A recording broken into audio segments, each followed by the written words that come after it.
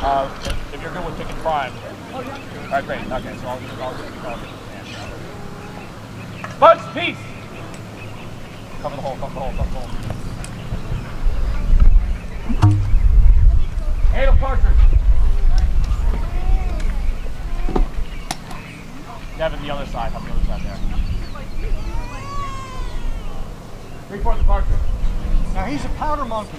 He could have been 10 years old, but his purpose is to hand the powder. Ram cartridge. Underhanded, underhanded. Pick and prime. Break that powder cartridge. And there goes the quill. That's the fuse. Make ready. Cover your ears. Give fire.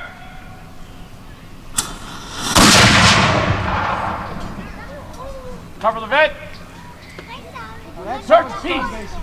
But we fired more than just cannonballs. We used it as a tremendous shotgun.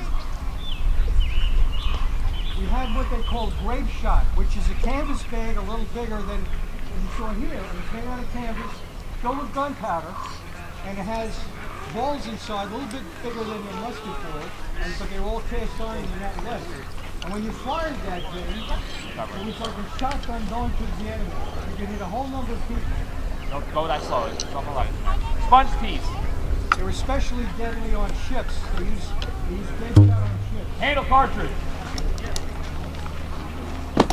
Reinforced cartridge.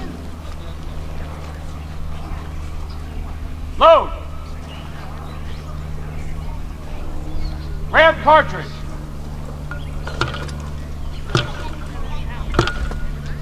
Pick and prime.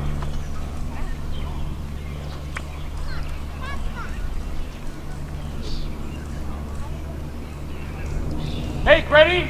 Cover your ears. Give fire. Cover the vent. Now, if we were firing around range, just like a musket,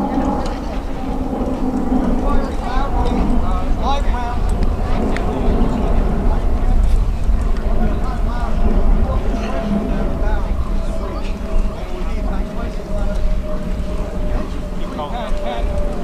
On ships, 6-pounders, twice as big as this, is about the biggest you use is field artillery on the field.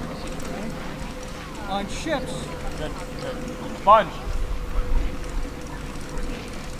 you're going to do another one? Nope. Tap that out. Worm. Worm.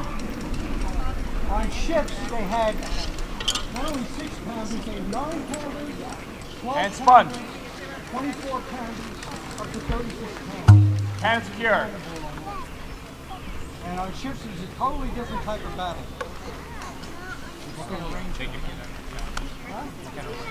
It depends.